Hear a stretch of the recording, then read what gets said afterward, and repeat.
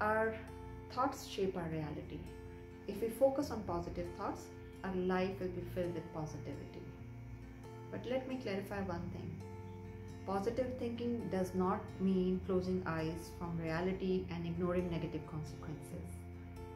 It simply means being aware of the reality, being aware of the negative circumstances, and working to find the best possible solution to come out from that situation. For example, if there is fire, you just cannot close your eyes and think that the fire will go away by itself. Positive thinking in that scenario means keeping a calm and look for the best solution.